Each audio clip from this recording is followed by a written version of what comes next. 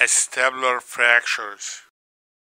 Anatomy. The weight of the body goes from the spine through the sacroiliac joints into the pelvis to the hip joint and the femurs. The hip joint is a ball and socket joint.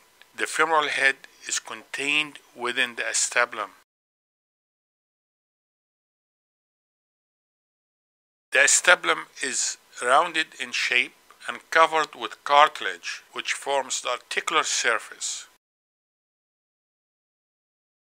The labrum is a ring of shock-absorbing cartilage that surrounds the acetabulum. The sciatic nerve comes out from the greater sciatic notch and is close to the acetabulum, and it can be injured. The acetabular fractures commonly occur due to high-velocity trauma.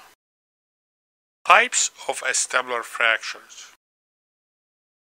Anterior wall fracture.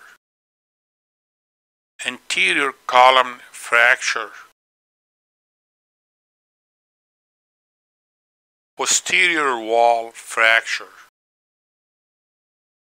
Posterior column fracture. Transverse fracture. T-shape fracture. Associated both column fracture. Posterior wall fractures are the most common acetabular fractures.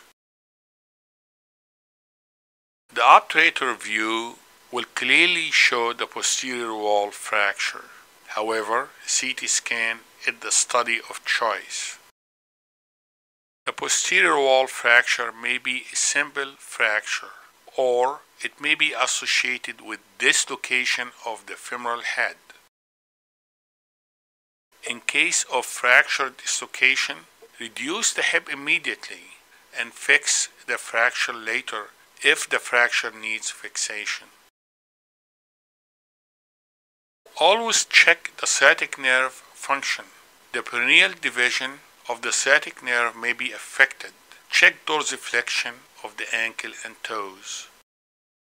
Posterior wall fracture can have marginal impaction where pieces of the cartilage is impacted inside the joint. Reduce the fracture, lift the cartilage up and apply bone graft behind it, and add the posterior plate fixation.